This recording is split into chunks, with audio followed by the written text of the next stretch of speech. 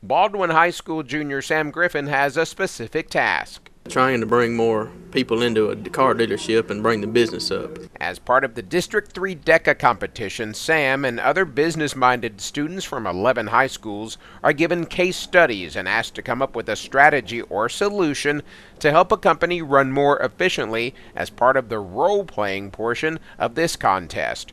Then they must make their presentation before a judge who is a business person or educator from the area. What can we do to promote what we have to offer?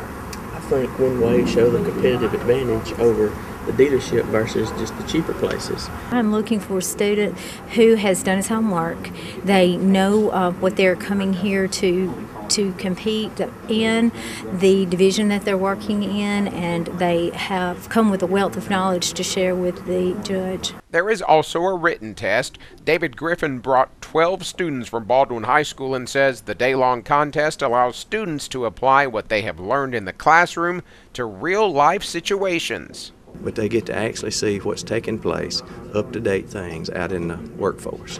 Baldwin High senior Jimmy Reno was asked to come up with suggestions to help a sprinkler company attract more residential customers. What did you tell the judge or your partner? I told we could probably try TV advertisement and, TV is always good. Yeah, always. As many as 60 students will advance from this regional competition to the state meet in Jackson next month. From there, winners will go on to Salt Lake City for the national DECA competition in March. In Boonville, I'm Allie Martin, WCBI News.